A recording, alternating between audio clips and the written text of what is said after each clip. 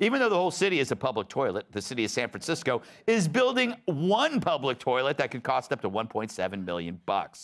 And it won't be completed till 2025. $1.7 million. That's nearly as much as Nancy Pelosi spent on her face. And you wouldn't sit on that either. Because it's painful for everybody. Disgusting.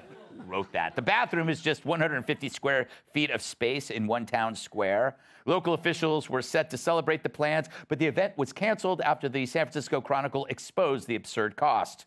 Also, a local vagrant used these scissors for the ribbon cutting to stab someone in the eye.